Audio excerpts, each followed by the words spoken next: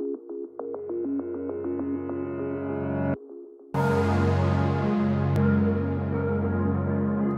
and welcome back to the podcast. Today I'm speaking with the amazing Solomon Petrovski, brilliant therapist, specializing in Gestalt and also just other kinds of amazing wizardry, for lack of a better word. Solomon also draws a lot of his foundation from his training in martial arts and his really strong emphasis on self-care. We have a really lovely conversation about what his journey for self-care has been, how it has shaped and affected his life and his clinical experience and his current practice, and also how the two of us have explored that work together as well. It's a really, really good conversation. I think if you are doing any kind of work in any kind of profession, even if it's not Chinese medicine or teaching yoga, I think you're going to get a lot of value out of this conversation today. Without further ado, let's get into it. Hello, Sol. Hello, Karina. Hi. It's good to see you. Thank you so much for coming on. Good to see you too. This is great. You're so welcome. It's a pleasure to be here. Yeah, thanks. It's a pleasure to be connecting. For those of you that are listening, I've known Solomon now for almost a couple of years, and Solomon was mostly known to me by the Southern School connection, but I'd never actually had Solomon as a teacher in the counselling subject, but heard amazing things. And then we finally had a chance to interact right at the tail end when all of us fourth years are just dragging our feet across the finishing line. Just like, oh my God, am I going to make it? And yeah, Solomon came in to do, a life-changing session for me one day. Essentially, it was like a pep talk and very relaxed, but incredibly profound about self-care. For me, that was the essence of that. Was you're only going to survive, or you're only going to really make it with whatever you do. It doesn't even have to be business oriented if you take care of yourself. And I think it might have only been, I don't know, a couple of sentences in, tired little old me was kind of slumped down in my chair. And then I just sort of sat up and went, I'm listening. Whatever this person has to share, I am on. Here is my sponge. I am ready. Yes. I'm ready to mop this up. Yeah. It was a great class. It was a great class. Yeah. Yes. And what were some of the things that stood out for you? Well, one of the things that stood out for me first was how you talked about the way that you design your professional schedule. Right. As in, you have figured out for you when the best times of the day are for you to do your self-care and when the best times of the day are for you to see clients. And it was a huge light bulb moment for me, because I thought, you can do that? You're allowed to decide? You're allowed to choose your own hours? You're allowed to choose your own hours? Yeah. Particularly how long you give yourself every morning. That it's not that you just give yourself a little hour to check in and have a stretch or go for a run. It's a considerable length of time. Yeah. And then when all of that is done, then you are ready to hold that space with others. Yeah. So on average, about 3 hours every morning, I dedicate to self-care. And that can be anything from moving my body, refreshing my mind, sitting still, being active, whatever I feel like I need on that given day. And we were chatting about this not long ago, but it's movement with intention. So a lot of us do exercise, but we forget to put the intention behind it. So the self-care behind it is to remind ourselves why we're doing it. It's to remind ourselves that we're worth taking care of. We're worth looking after. We've only got the physical health part of it that we relate to, but the psychological part of it, the emotional side of it is the part that not a lot of us connect to when we're out there doing our morning walk or doing our morning stretch, is that, talk to yourself. Let yourself know that you're worth it. Let yourself know that if you're out there giving to others, that's time for you. That's time for you to give to yourself. And it makes a considerable difference. It really does. Because what you're doing is you're beginning a dialogue with yourself, and you're adding movement to it. You're adding body language to it.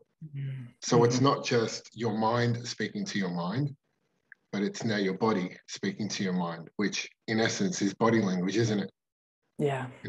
The way your body speaks to your mind is really the only way in which we can communicate with ourselves, how our mind listens to what our body does. And then you attach that with conscious thought, and it's a beautiful coming together, and you can feel better really quick. Doing that. I get the impression that you didn't, that wasn't necessarily what you did from the get-go when you started your career, or maybe it was. No. Oh no. No. I had to learn the hard way. Certainly, I gave to others way more than I gave to myself. I started out on this path because I wanted to avoid myself. That's why I wanted to be a helper. I thought that if I could help others, it would somehow fix what was going on with me, and that's it. So I would just give and give and give and give and give, and put almost nothing in return back the other way. And as you know, that's very finite. That has a shelf life, a very short one. Once that cup is empty, it's just dust in there. It's dust. And that's not only professionally, that's personally as well. We give to our families, or we give to our partners, or we give to our friends. We give to charities, we give to communities, we give to sporting clubs, and we give all this stuff. But, looking at the intention of it as to why we're giving it, and oftentimes it's because we don't feel like we're enough to give to ourselves.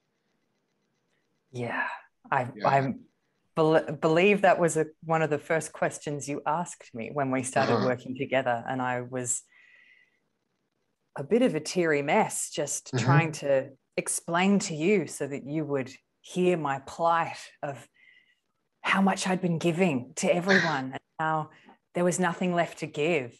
And it was probably the first time that somebody had sat in that space with me and not kind of indulged me talking through all the detail, but simply just stopped me in my tracks gently and said, why all the giving? What? Karina, why all the giving? I was quite stumped. Yeah. And it's been a year and a half of me untangling the root underneath that. And I think that's a really common thing, what you just said before. Maybe consciously or unconsciously, a lot of us are attracted to the healing arts and the helping arts because there is something that we are trying to heal, but we don't really know how to do it for us. We're trying to do it by proxy. Absolutely. Yeah. Something dawned on me a while ago, and it was the day I became effective was the day I stopped trying to help people. Okay. Now that sounds really weird for a practitioner to say, because isn't our job to help others? So it's a really weird statement. But the day I stopped trying to help others was the day I became effective at my job. Because it opened up my idea. Well, the trying was the fixing, the trying to help, the coming up with solutions, doing all the work for the other person. In fact, it made the other person irrelevant, really, in the room. It was me doing it all. And that has a whole bunch of negative effects. First and foremost, you're excluding the client from being involved in the process. They're coming there to learn how to do it themselves. Yeah. They're actually not coming there for me to tell them what to do, even though that's what it might look like. That's the appearance. Mm-hmm. You're the expert. Tell me what to do and I'll do it. But generally, when we tell someone what to do in life, they do the opposite anyway. Yeah. Or they're like, don't tell me what to do. Yeah. I don't like it. Yeah. How did Sensei put it? We're creatures of resistance. Mm. Yeah. So when I learned that lesson and I just learned how to sit back and hold space, and maybe this is something, you can talk about as well in your experience of this, but that ability to just sit back, hold space, not get involved, really listen to myself and how much of me is in the room. Mm. And just work on bringing that back, and back and back and back and back. The more I bring that back, the more that allows the person to step forward. It's very true. That's space. That's holding space. You want that person to come forward. Now, that doesn't mean that I'm not there. Actually, it means that I'm more there. I'm just not there with all my preconceived ideas of how I think I should help you. Yeah. I talk a lot in yin yoga about the importance of silence. Mm. And I think that this is extremely relevant. And I can say from experience of being in that with you when there are exquisitely held silences where it's true, you are impeccably present, but you're not handing it to me. You give me this space so that I can actually get somewhere new myself with support. Mm. And it's powerful. It's really powerful. Yeah, it's powerful when you allow enough silence.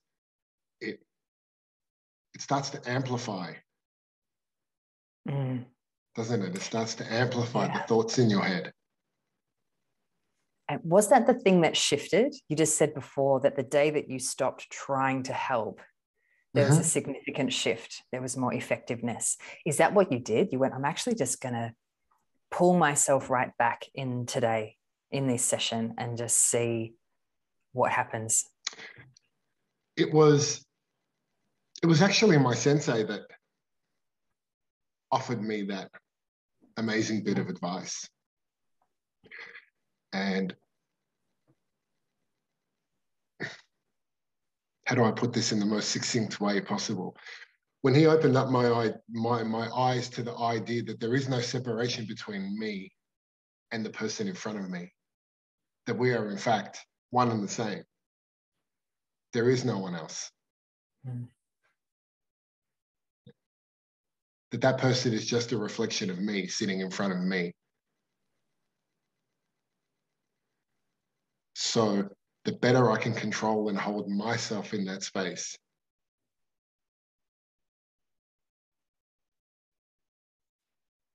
the more taken care of I can be, the more looked after I am, the less I'm going to want to do it for that person because it's all a projection out. So I just went to work. I just went to work on myself. 4-5 nights a week on the mats, pulling my insides out, putting it all on the table, having a look at it. And the more and more I did that, the less of that came into the room and the more space there was for the person that I was sitting in front of. Yeah.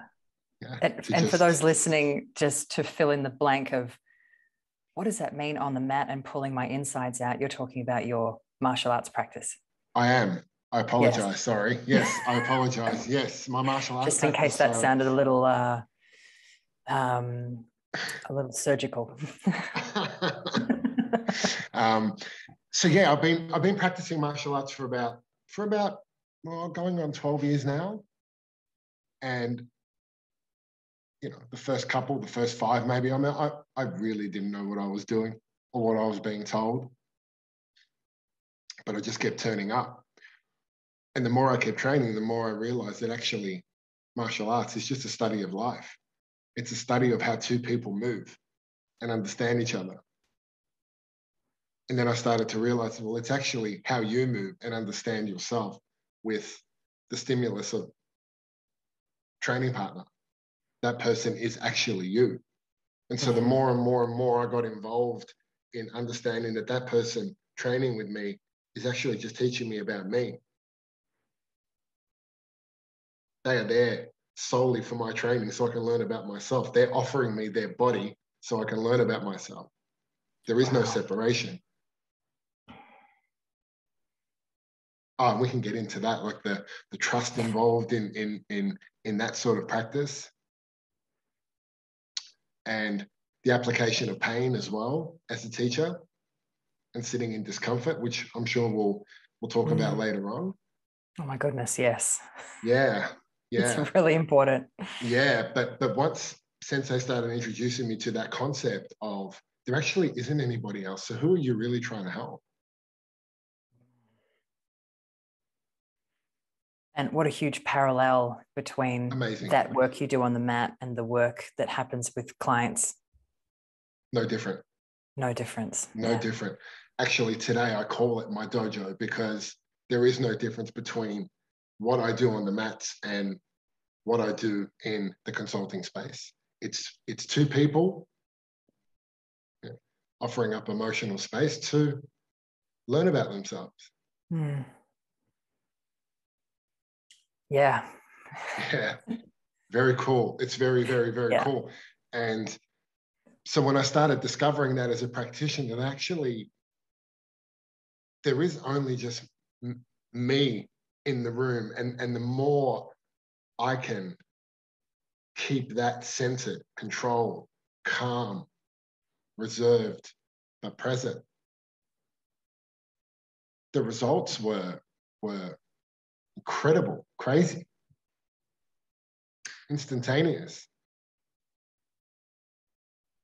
And did something happen to your own energy levels at that time as well? Did you know, like obviously, as someone else who's also come from a very chronic program of giving, over giving, and not quite knowing where the levels are between me bleeding out, which was my term, and how to hold those reserves steady for self, and then let the little bit of spillover be what I share if I want to. It's very draining to be giving a lot, and to give that way in a clinician role, to be sort of overstepping to try and really help someone get there with you there, pushing them up the hill, can be very exhausting. So I bet that just changed your own energetic state. Absolutely. And even just holding space in itself requires a lot of energy, just in a different way, rather than everything that I used to give and all the talking that I did and all the advice I used to give. Now it's in the holding, it's in the keeping quiet, it's in the listening, it's in the timed question, it's in the picking the moment where, you know, the air changes in the room or there's a sudden change in someone's color. And catching it in that moment and asking, oh, what just happened then? And that's it.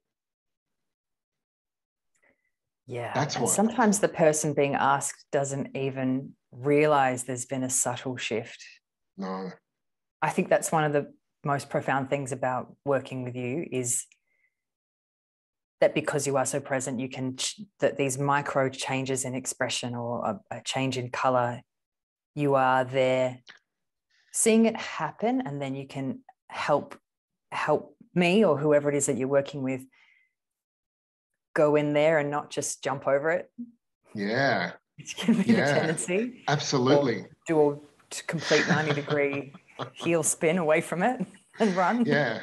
And you know, there are some clients that just, they're not ready for that type of inquiry. And so there are different types of inquiry that you can get from keeping yourself well held. And there's a mantra that I keep, and it's, I always err on the side of never being quite sure what I'm being told. Because as humans, we're desperate to know.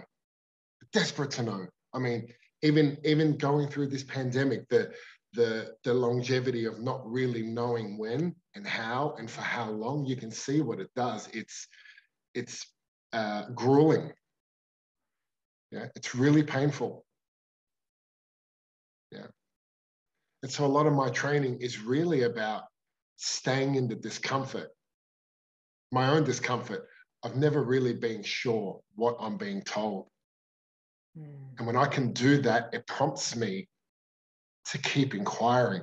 So I never let my own bias get in the way. Yeah. Yeah. Tell me more. What do you mean when you say that? Mm-hmm. So when you say this word, I know what it means for me. Explain what it means for you. Yeah. Yeah. What just happened then? I'm curious to know. Or what is it that you want me to hear? Mm-hmm. Instead of making an assumption. Instead of making an assumption. Let them tell you, because it's all about them clarifying it for themselves. There's an old saying, I'm the most important therapeutic tool in the room, so much so that I can't afford to be there. And so for all your listeners out there, you probably would have heard me say that in class, so much so that I can't afford to be there. If I'm there, I'm jumping in with all my preconceptions and understandings. And so therefore I'm starting to assume I know what you're talking about. You say depression, I know what depression means, and I'm off to the races. Yeah. Yeah. But what do you feel in, sorry. Yeah, no, please. I was going to say, what do you feel happen in your body when the part of you that's got your own biases, because we all have them, we're all in our own supposed ego self with our own filters and whatnot. What do you feel in your body when you sense that the Solomon biases are coming forward? And then how do you must have a pretty good way of noticing that and then going, actually, I can't run with that, because that's not necessarily what's going on here. What do you feel happen in your body?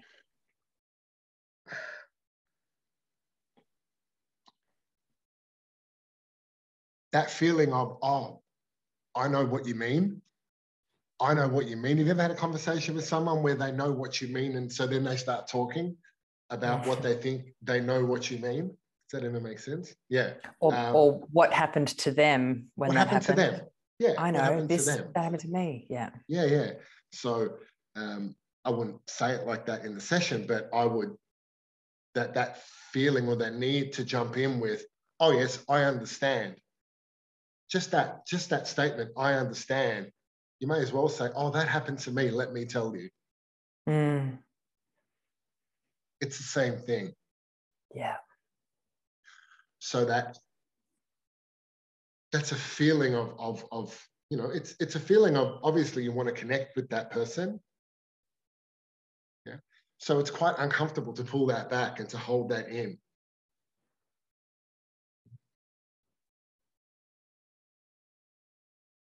Because if you do that,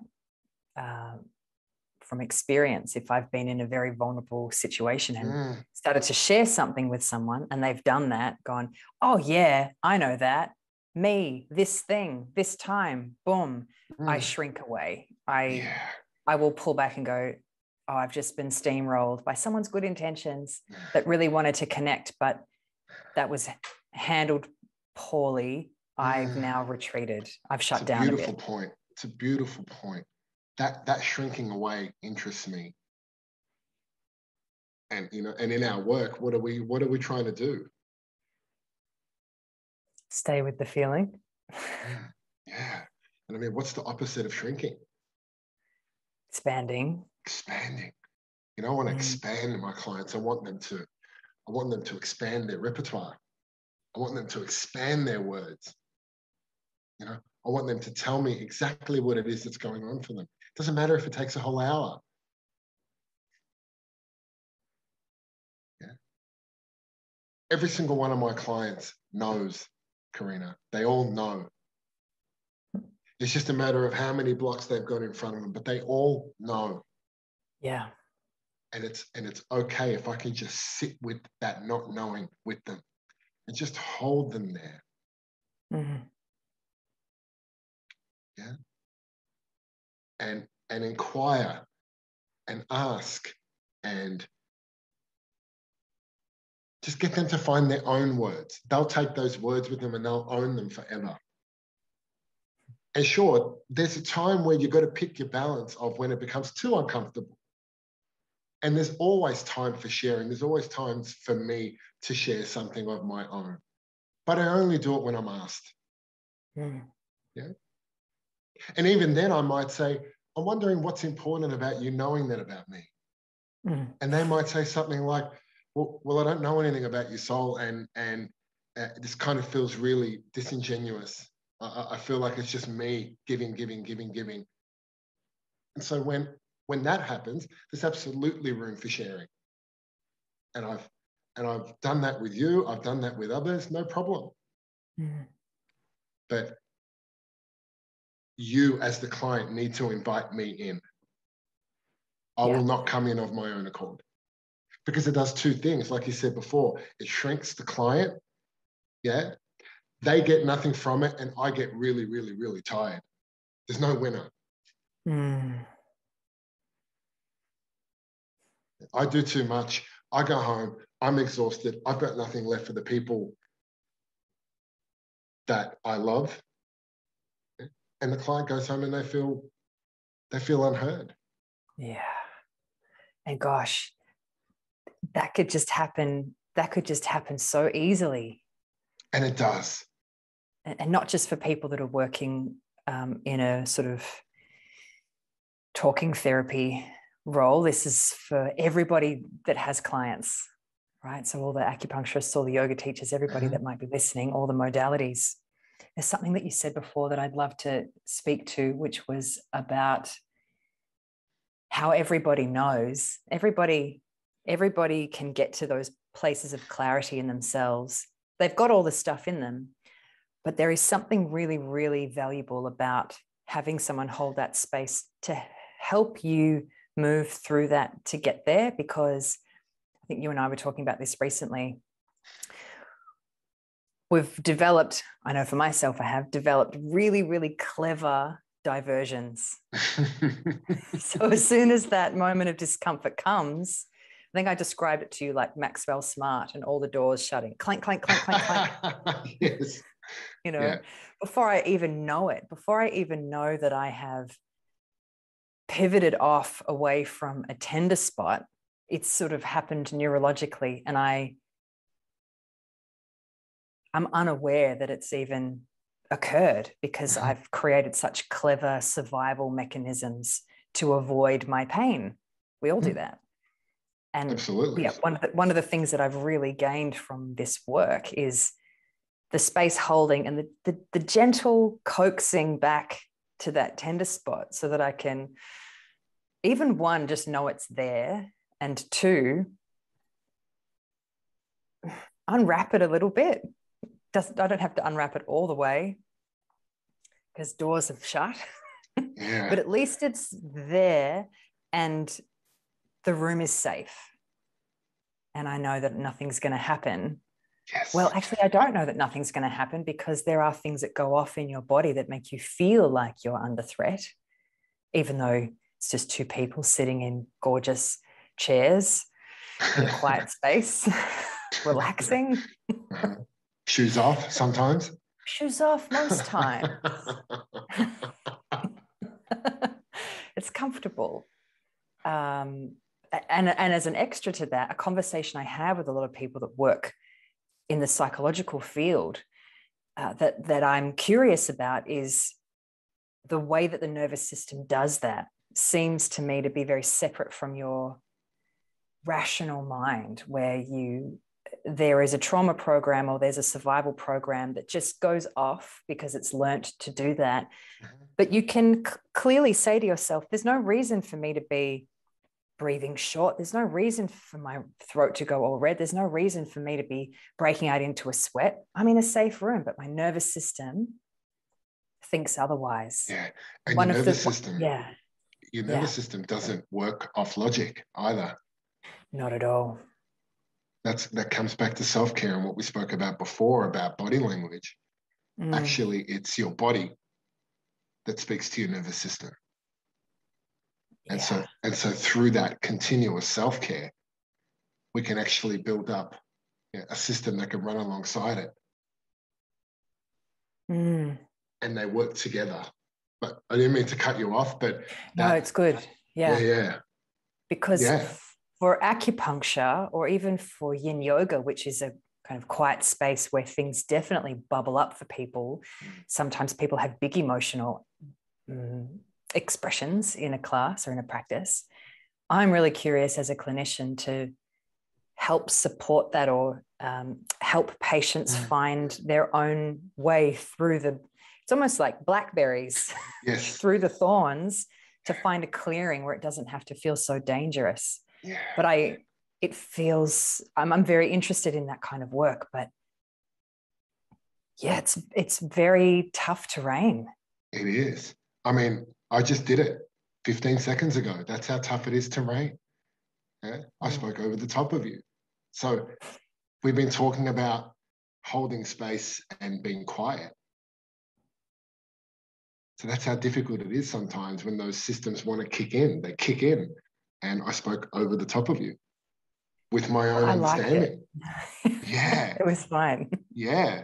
But it's beautiful for your listeners to watch because they're going to see that and go, oh, hang on, Sol just spoke over the top. He was just talking about being quiet. Yeah, it's a tricky game. It's a really tricky game. And for the practitioners out there, you're not always going to get it.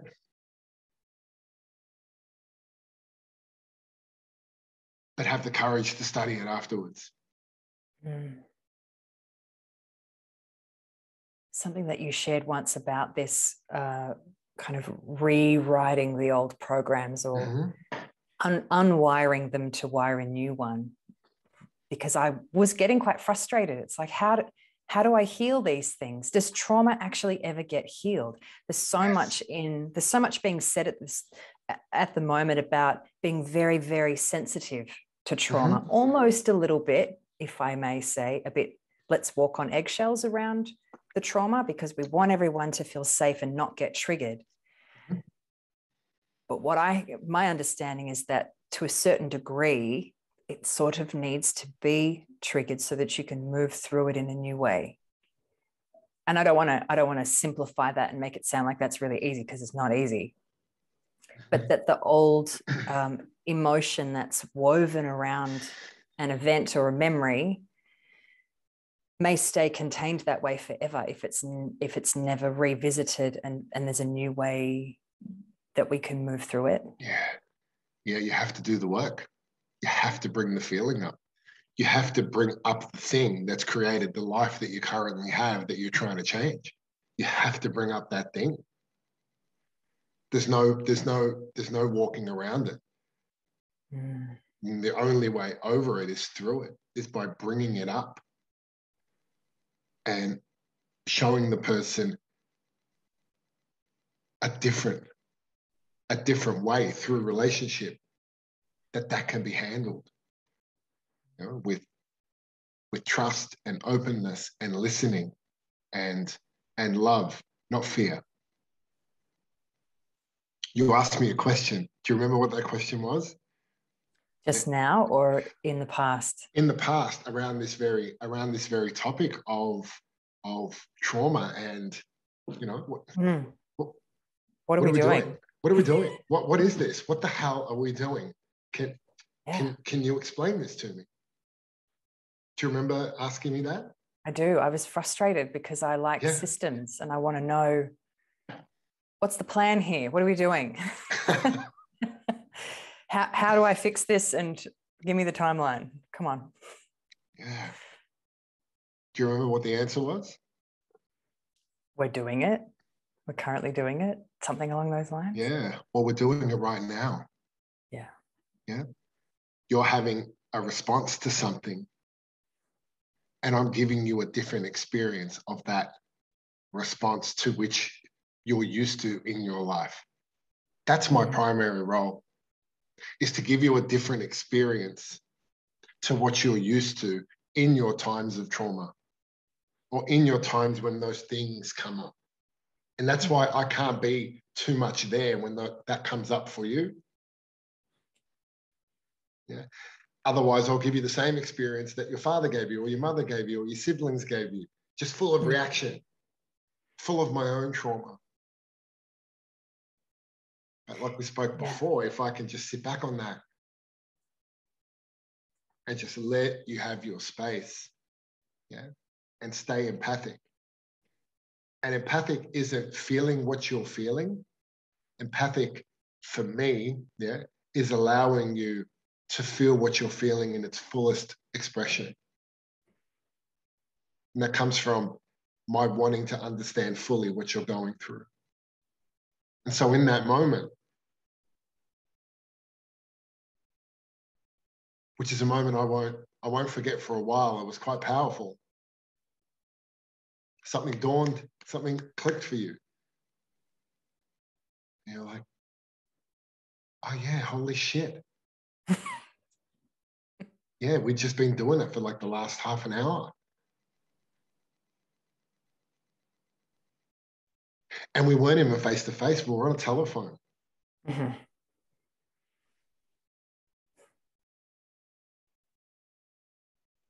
Yeah. Needed versus repeated. That cycle of needed versus repeated. My job is to listen really carefully to what it is that you need. And I'll start to pick up on that by observing what it is that you repeat. And you will bring that into the room, into the chair, into your relationship with me. And then my secondary role is not to repeat it back with you. It's just to remain neutral, empathic, and like I said before, err on the side of never really being sure what it is that you're telling me. Yeah? And just keep leaning in, keep inquiring, keep asking. The most commonly asked question to me is, Sol, do you know what I mean? Know what I mean? Do you know what my answer back? Do you know what my answer back is, right? I know what your answer is. It's no, I don't know what you mean. Tell me what you mean. Yeah. And when you know, yeah, and when you know what you mean, I'll know what you mean. Yeah. And It's until quite you a figure filler sentence. People have that as a filler sentence all the time. You know what I mean? Yeah, you know what I mean? But that's that subconscious. That's that thing. That's those little triggers you spoke about. That's the little getaways. Yeah. Yeah, you know what I mean? Do you know what I mean? No, I don't know what you mean. It's almost like saying, I don't know. Yeah, I don't know. Yeah, I don't know. Well, okay. It took you 0.1 of a second to tell me that you didn't know. So how do you know that you don't know?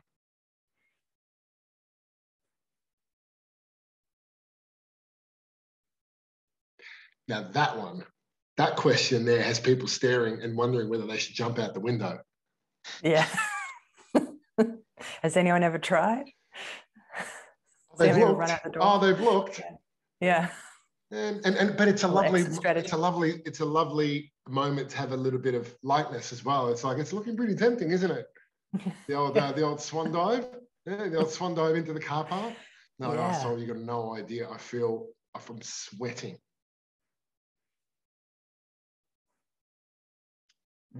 Yeah. Oh, that's so good. Yeah. And with your experience of trauma and holding space for people with the traumas that come up,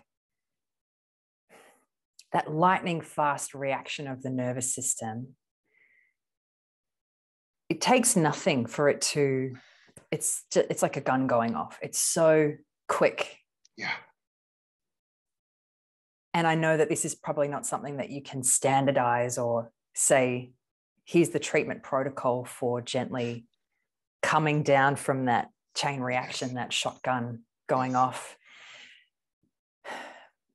I think the thing for me that I'm really interested in, both personally and the things that I see come up for my clients, is when that chain reaction goes off and the nervous system goes, and all of the physiological responses come from that.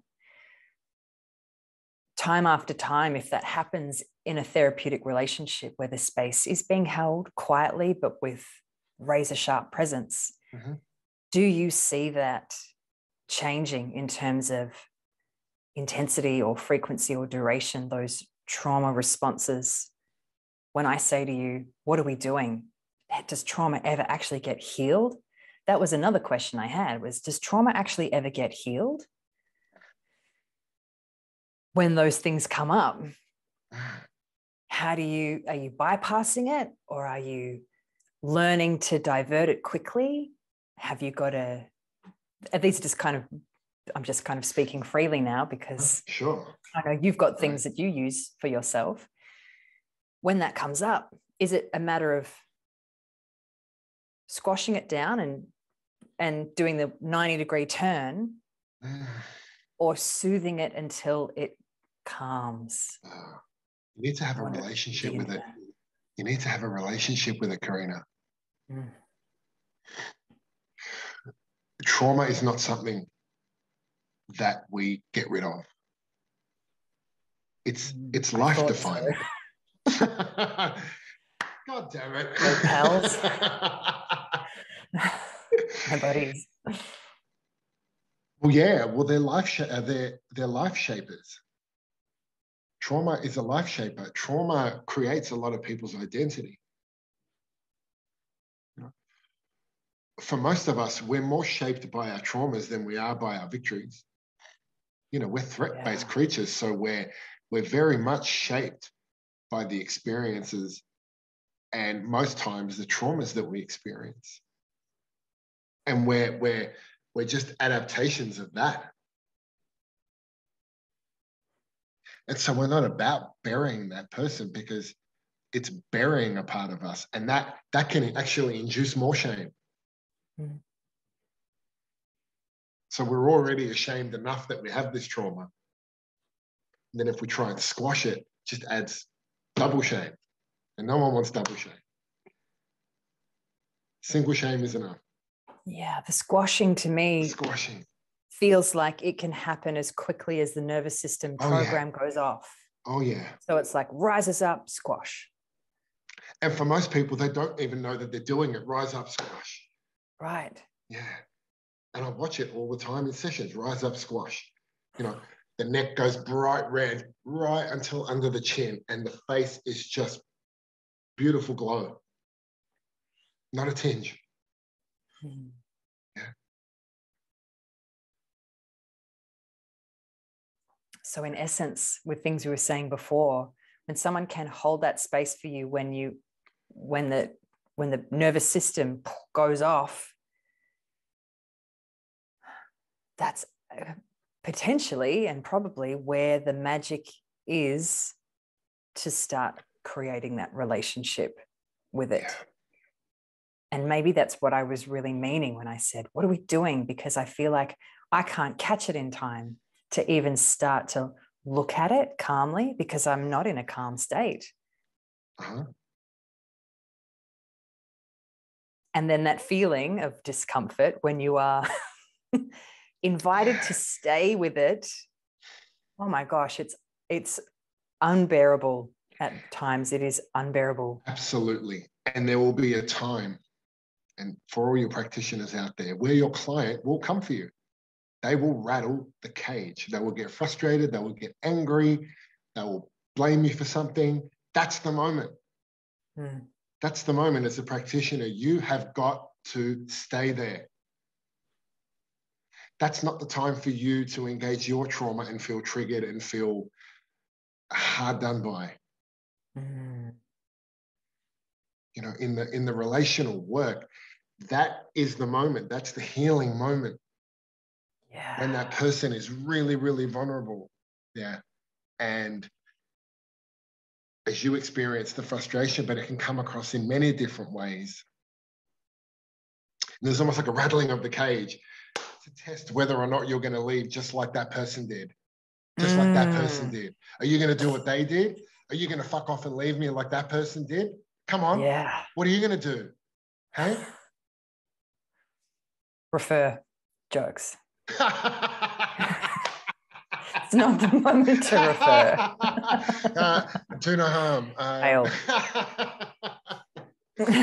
So I think we've come to the point in our work where I don't feel like I can. No, so that's not the time. It's not the time.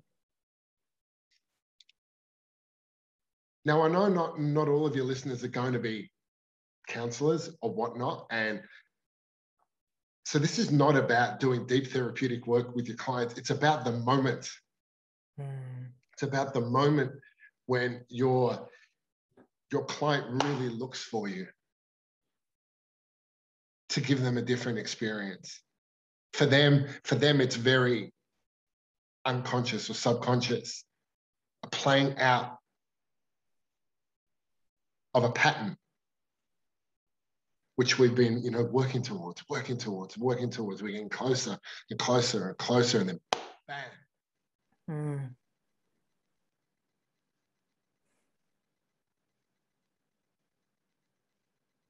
For the Chinese med practice, I think that moment is common because not always, but a lot of the time, people come to you as a last resort. They've gone through many of the more well-known Western ports of call first. Correct. And still haven't been able to find someone that can validate their experience and not do what I call medical gaslighting. Oh, your blood tests are all fine. Why do I feel so awful? And there's that, it's like this tiny little bit of, like in the Never Ending Story. I don't know if you know that film well, the first one. And the Empress at the very end, she's holding this tiny little glowing grain of sand. Like, this is my last little bit of hope that someone can help me. Are you the one that can help me? And that's a lot of pressure. That's a lot of pressure. Yeah. Yeah. But it's also exciting depending on where you sit. You can be that person. Yeah. So long as you don't get involved. The relationship is so important because the relationship has caused the trauma. So therefore the relationship is the healing. The practice of counseling, the practice of Chinese medicine is only a small part. It's actually the relationship. That's why they call it the healing relationship. But most practitioners, when they start out, they go ass backwards. They go modality, relationship. Here, let me put 1,000 needles in you. Let me do this. Let me do that. But I'm not going to ask you about who you are, where you come from, and what your story is. And they realize why they've got such high turnover. And then in 12 months, they give up. Two-pronged.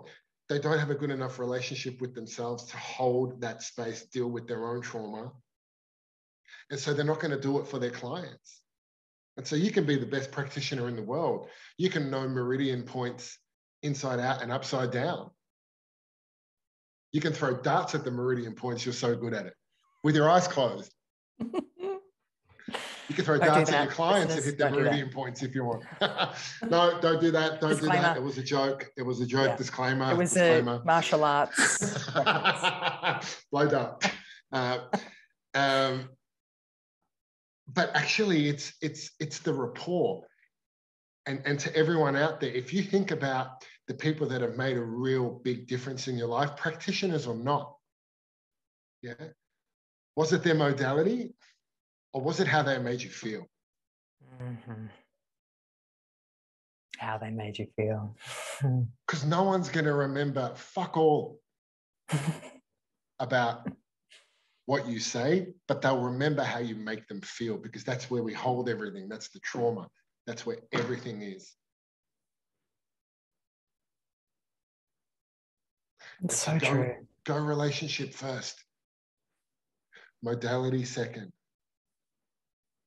And the number one relationship is the one you have with yourself. That's where all the answers are for you and your clients.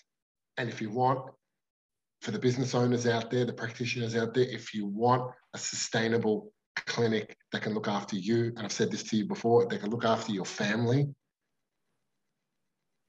where you can have a healthy waiting list, people lining up around the corner wanting to see you because you got that secret. And that secret is that you know yourself well enough that you can allow your clients the space to do the same. Karina, self-care is two-pronged. One is doing all the nice things, the 3 hours I do every morning. But the second one is practice.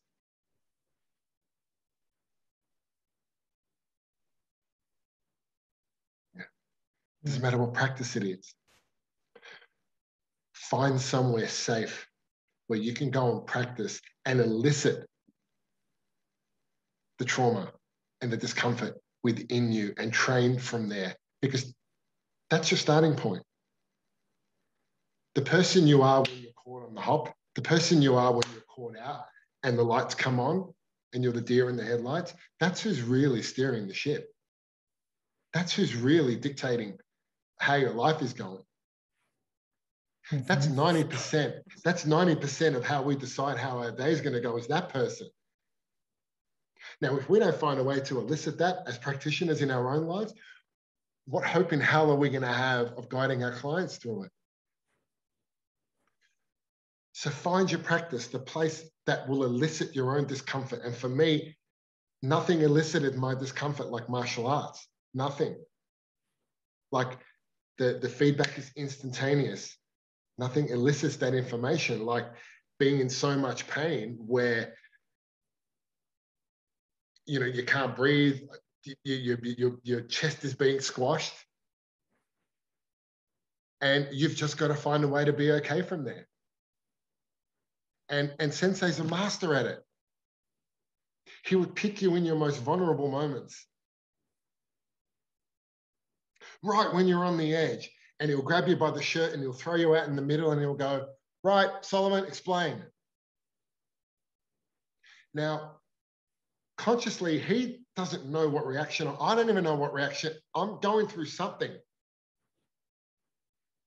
And he cares about me. And that sounds harsh, doesn't it? But he cares about me enough to throw me into the middle of 30 people and to get me to explain what's going on for me in my most uncomfortable moments. And there's nothing out there that I found that hit that mark. Because I had a truckload of trauma I had to get through. And there's nothing that hit that mark.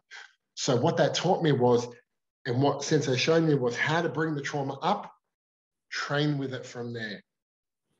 When you know what you're doing, you throw a second person in, a third person, a fourth person, weapons, this, that, do it standing on your head. Now do it with one leg. Now do it with one arm. Now do it with your eyes closed. Yeah. Now do it with your eyes closed and both hands tied behind your back and hopping on one leg like a kangaroo. And so you just keep finding the position where you don't know what you're doing. And his greatest gift to me was find the place where you don't know what you're doing and be comfortable there. That's good. It's like, you know, the whole life starts outside your comfort zone type of thing. Well, that's where change is as well. That's where growth is. But we don't want to venture there because it's hard. Yes, it's scary. Painful and it's scary. But that's what your clients are coming to try and discover. Now, you've got to find a way to do that. And if you can do that, find that practice, what we call voluntary discomfort. Go and volunteer your time somewhere to get uncomfortable because that's your driver. When you find it, then apply your self-care practice. Go be kind to yourself. Go get that ice cream. Go watch that movie, Go to the driving range, which is my new self-care hobby. Go right. do your things. Yeah. So the practice is to find the wound, and then the self-care is to tend to it. There's such an irony in there too, because it's so uncomfortable trying to avoid your discomfort. There's so much discomfort trying to avoid the painful, tender spot. Yes. And It's like you cannot escape yourself. It's like you're trying to get away from yourself at all times, but you can't escape yourself because you're with yourself all the time. Yeah. And so, and that's addiction, isn't picture. it? That's where addiction is born from. When you just can't escape yourself and it's so painful, we go to synthetics. We synthetically remove ourselves from our lives. Feels like it would just be easier to touch the tender spot. Like you'd be putting up such a fight trying to avoid feeling the jumper that's on your body. Yeah. Why not just feel the jumper that's on your body? Because breakthroughs come from that, in my experience. But for a lot of us, we don't even know. At that point, we don't even know we're wearing the jumper. We don't even know. No. And that's where, you don't tell a depressed person to just get over it. Just take the jumper off. Yeah. Because at that point, they don't know that they're wearing the jumper, and it's just that dance is going on all around them. It's so painful to be where they are, but they don't know how to do anything else. So they keep doing what they know, even though what they know is killing them. And you say, just don't do that. Right. Good one. Oh, thank you. Yeah. I bet you never heard that before. Yeah. Just relax. Oh. Yeah. Thank you. Just relax. Oh. Just let it go. Genius. Yeah. But when you've been doing it for 15 years, how do you let that go? And for me, personally, finding a really good teacher is how I finally learned to let that go. Yeah. How did I make that choice? Well, I could see the way my life was going for me. My practice was burning me out. My relationships were burning me out. I was miserable, absolutely miserable. And for a lot of us, we won't change until until the suffering of staying the same is less than the pain of change.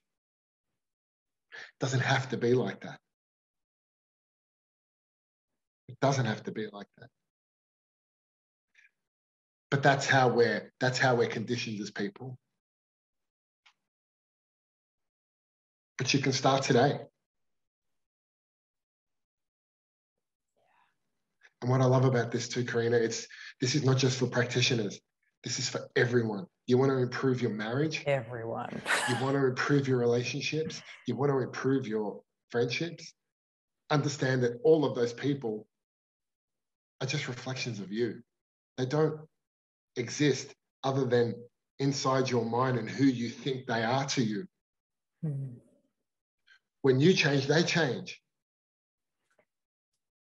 And we expect them to change to make us feel better about ourselves or whatever the situation, but actually, they only exist inside who you think they are in your life and what role you think they play and what personality you think they have and how you think they treat you and how you think they make you feel. But that all comes from you. Yeah, that's all perception.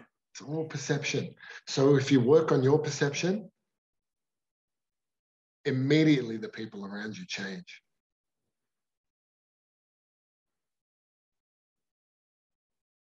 Yeah, this is a way to navigate life. This is not a business coaching tip. This is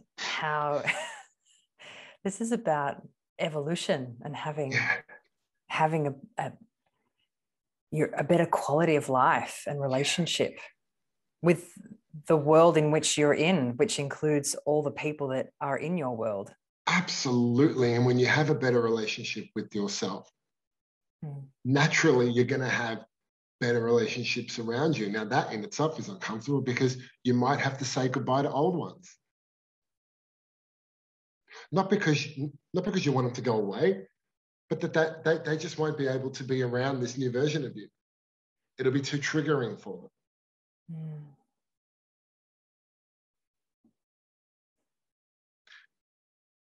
better quality of friendships, better quality of relationships. You'll start to see your partner in a different way because you're seeing yourself in a different way. And in practice, it changed everything for me. The study of myself changed everything in my practice.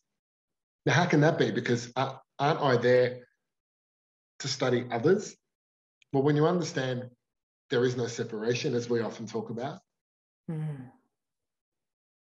there's just the study of the self. And that never ends and never ends. The more I studied myself, the busier my business got, the more clients that came to see me. And it just grew and grew and grew and grew and grew to the point now where, you know, I'm working with people every corner of the globe. You know, 6-7 years ago, I had a little tiny practice in Northcote. Wouldn't even call it a practice, it's a hobby. It was me telling people what to do all day and then going home.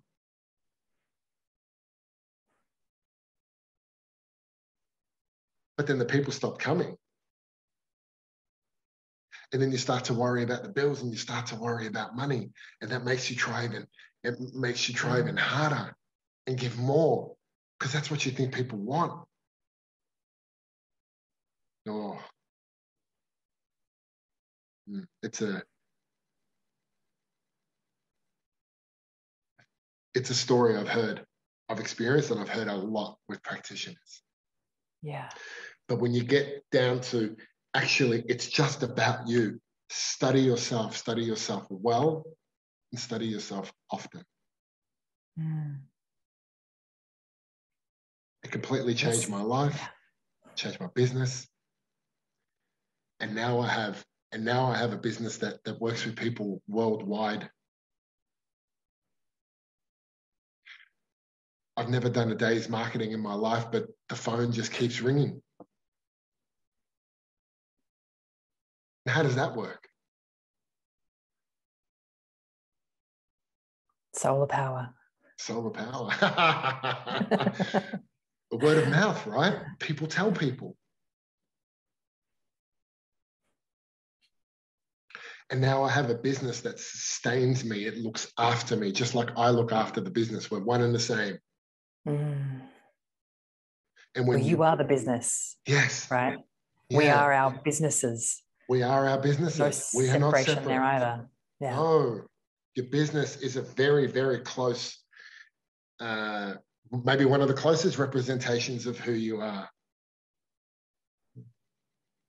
So I often hear, don't take your work home with you. Well, actually, you are your business. So that's kind of unavoidable. How do you want to take your work home with you is the better question. How do you want to take it home with you? Yeah. When I leave practice, I feel more energized than when I start. I can hear people raising eyebrows at that, going, how? How? Well, you know, we've spoken about it, the solar power effect, right? Yeah. Yeah. That's not to say that it's not exhausting work, because listening all day and being laser focused is really tiring. It really is. But that's a separate thing. I feel so energized at the end. It's because I start with an overflowing cup, like we said.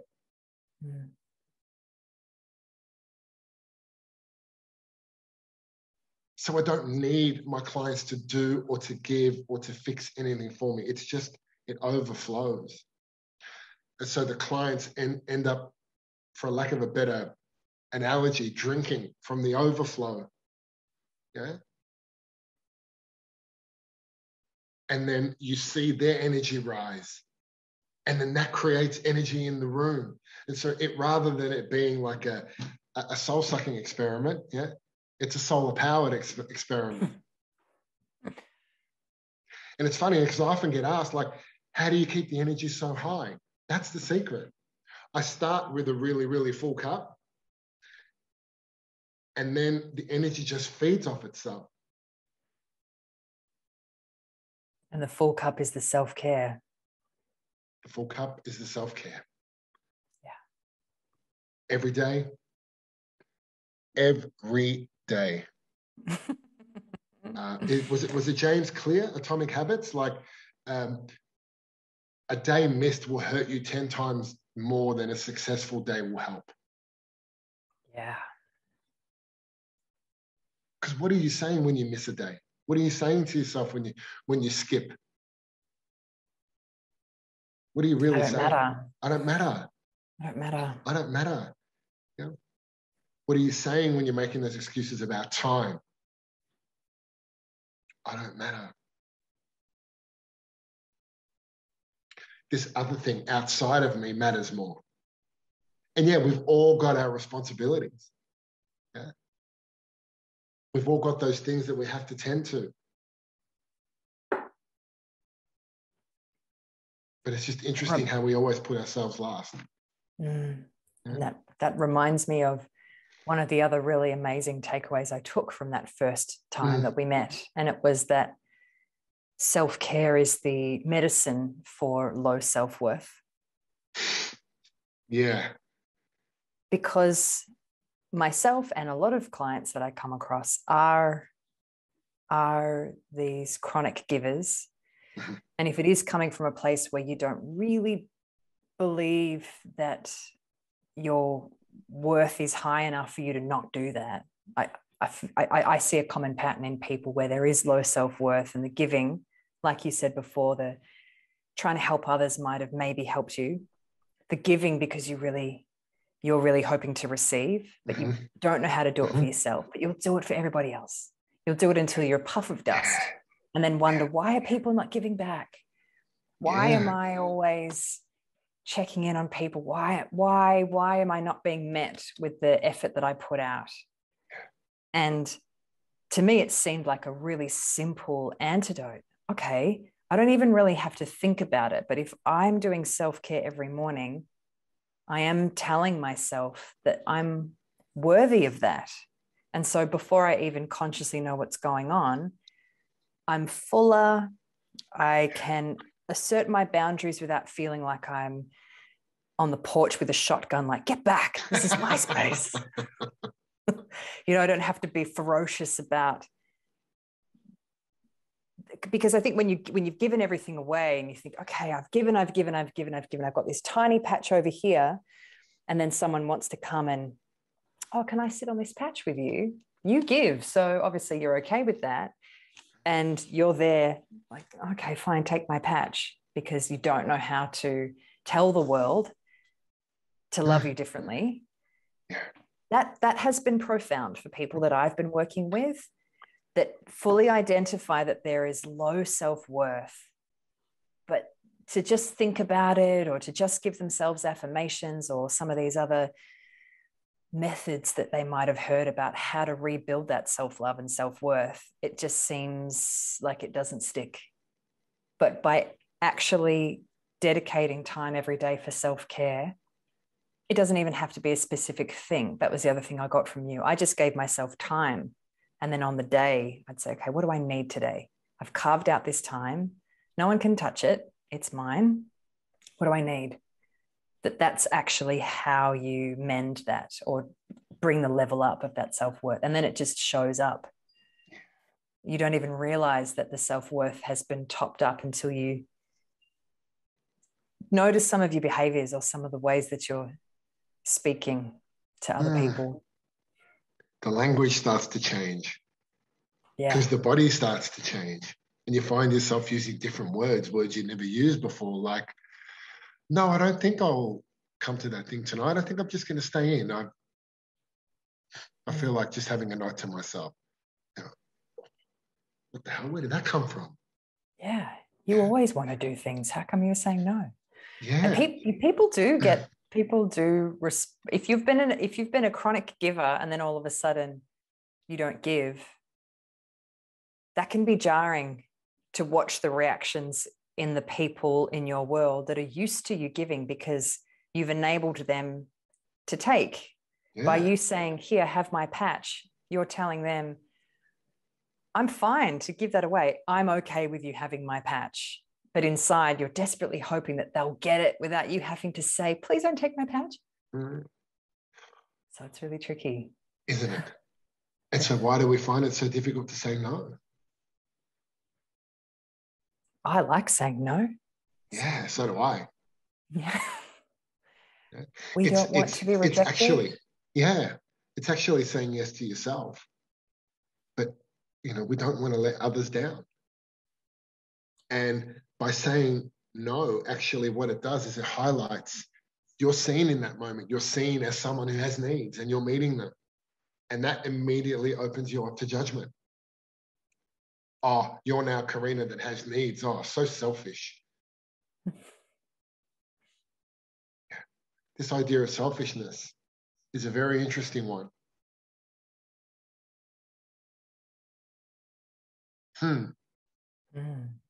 Because we're taught to give with no regard for self. And that being some sort of noble mission or quest. And to actually look after yourself has always been deemed in our society to be rather selfish. Yeah. One of the highest forms of human interaction is the act of service. But it depends where you're doing it from. Are you doing it from a place of lack where you don't feel good enough? So you feel like if you do this thing for that person, they'll like you more, or that they'll do that thing for you, or that you'll be friends, or that whatever. Or like we said at the start, yeah, are you doing it now from a conscious choice that, yes, I will do this for you because I've made a conscious decision.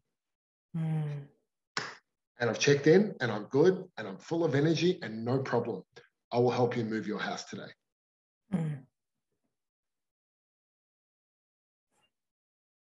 So which one's more selfish?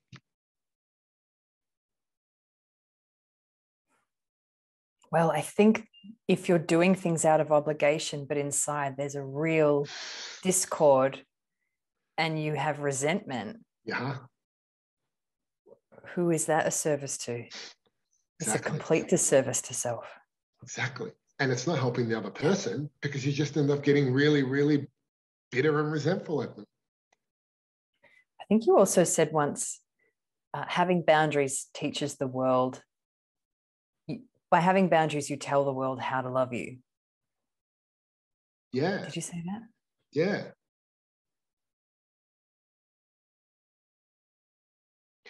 And by having boundaries, you train the world on how to treat you.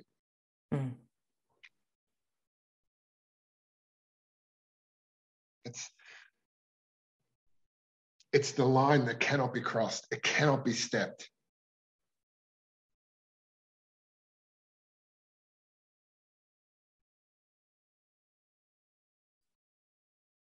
It's like that non-negotiable spot where if you step there, you will find me there every single time with a sign. Hello. Hello. How you going? How can I help? Mind taking a few steps back? Oh, hello. Yeah. That's hardest to do in intimate relationships. The crossing of boundaries, the overstepping of lines, that not being able to keep a sense of self in relationship in accordance with the other. Yeah. Yeah. Really, really difficult to do. And that's where the, pouring some time into your practice, the study of the self,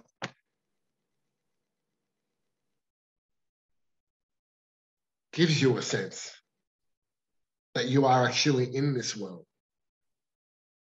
And then, you pour that into the relationship.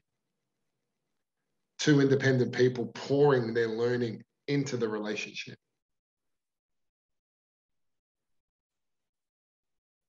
As a team with healthy boundaries. Yeah.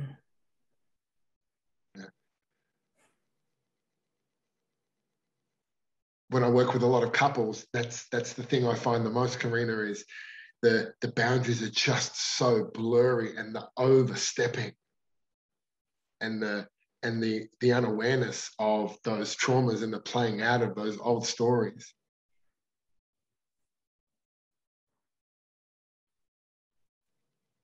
He did this, she did that, he did this. Well, hang on a minute. If we come back to you, like you said before, and we have a look at your line, how are you showing? How are you showing her how to love you? What are you actually doing here? Yeah.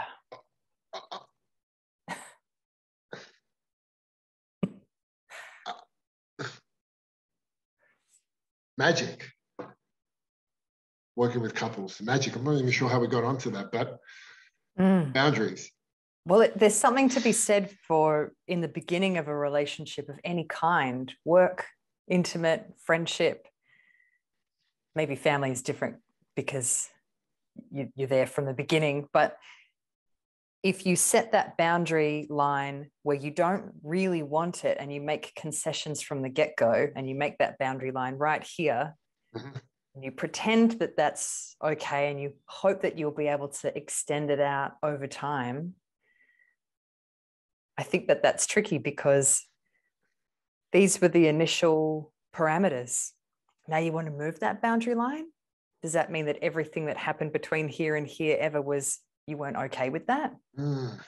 So what you were saying before about really just doing that work on yourself and having an outside eye, whether it's a sensei or a therapist or an accountant or whoever it is that holds that space for you. Or a yoga teacher. Or a yoga teacher. Or a so Chinese that you practitioner. can, or a Chinese medicine practitioner, anybody, brother or whoever, dog, maybe not, I don't know. Good listener, to help you really notice and pay attention to the stuff that comes up so that you can get clearer on it for yourself. So you can set those boundary lines according to where they really should be, not where you want to put them to make someone like you. Yeah. Or to appear to be different than you actually are. Yeah. And to do it in a way that respects everyone. So you're not just swinging the sledgehammer. No, this is it. If you come any closer. Yeah, exactly. Which is why a lot of people, this is one of the main reasons why people stop doing the work, is because they're confronted with this thing. I've changed to a point now, so where people around me are starting to not recognize me and they're getting really uncomfortable. And I know that if I need to keep growing, I'm going to go this way, and perhaps these people aren't going to come with me. That's a hell of a decision for a lot of people to make. Yeah. Then we've got to sit with that idea of loss and grief and the unknown and whatever that might bring up. And people leave. They go back. But there's a third option. You can do it really slowly and gently and bring that person along with you. Yeah. Yeah. I've seen so many partners of my clients change because that person has brought them along really slowly and just through osmosis, through indirect training, that person has changed. It doesn't always work like that. Sometimes you have to. Sometimes, the behaviors are too deep or it's toxic or whatever, and you need to go. But I've seen many bring their partners along. I've had partners write me letters saying, I've never met you, but through my partner, actually, I've become the man I've always wanted to be. Wow. My partner taught me how to see her for the first time.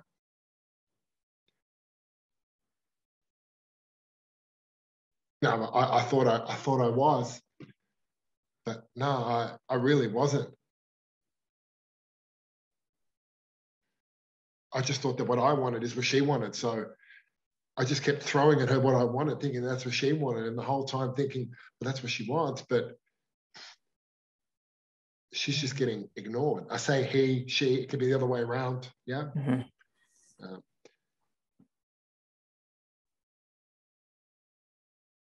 But I can see her now, and she's beautiful. Or I can see him now, and he's, I can see what he's been doing this whole time, because I'm now outside of my trauma. Yeah. Yeah. Mm. Wow. Oh my goodness. Yeah, where's the time gone? I feel like we do have such long, languid, interesting conversations. I feel like that's been so wonderful. Oh my gosh, people are just they're going to get so much out of that. I really hope so. So grateful. Yeah. It's a lot of me rambling. I hope they make something out of it. They will definitely make more than something out of it. Yeah, there's so many great nuggets in there for anybody listening, whether they're Praki or yogi or just someone who needed to hear that. Yeah. I needed to hear that. Did you? Yeah. Oh, everybody wins today. Yeah, I needed to hear that too. Yeah. Like, since they always said, like, everything you say is for your own training, so speak well. And everything's a reminder. You're only ever talking to yourself. That's it. Especially when you think you're talking to someone else. Especially, you're only ever talking to yourself. So spell well. Yes. Thank you so much, Sol. Oh, you are so welcome. You're so welcome. Great. It was a great experience. Thank you. Yeah. My first podcast. So there you go. Amazing. Oh, maiden voyage. Fantastic. Maiden voyage. And it was lovely to do with someone that I have such respect and trust for. So thank you. Thank you. Okay. All right. All right. We'll leave it there. Thank you so much. No, you're welcome. Good on you. Thanks, Thanks for listening, everybody. Thank you so much. Bye now. Bye.